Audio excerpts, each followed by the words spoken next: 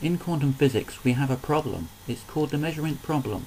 Put very simply, the more accurately we know the position of a quantum particle, the less certain we are of its momentum. And if we know its momentum very accurately, then we can't be quite sure of its position. Only a hidden variable could explain this problem. But people say this is impossible because such a hidden variable would have to affect all the matter of the universe from its creation to the present day. But there is one variable that has done just that, and that is the variable of time itself. We know time is a variable because we have time dilation when objects accelerate towards the speed of light, and we also have time dilation around objects of great mass. Time moves at the speed of light, and energy and mass slow it down to form their own space-time geometry.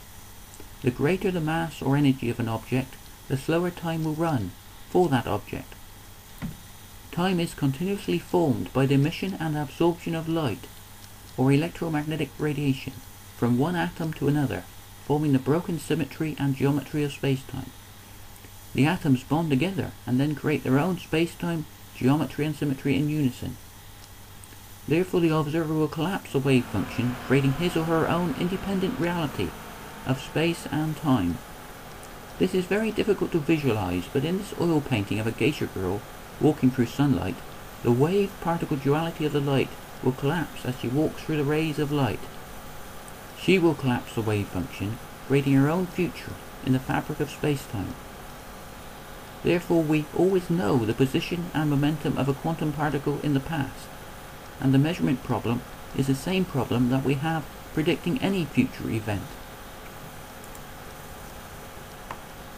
In this theory, at the quantum level of the atoms, the moment of now is created by a single photon electron coupling, creating a wave function of future possibilities. Even the individual atoms of the observer are radiating electromagnetic radiation continuously. The observer will feel this as the continuous flow of time and as the aging process. On the level of everyday objects, the observer will see an infinite number of photon electron couplings, creating a temporary image, moment by moment, or photon by photon.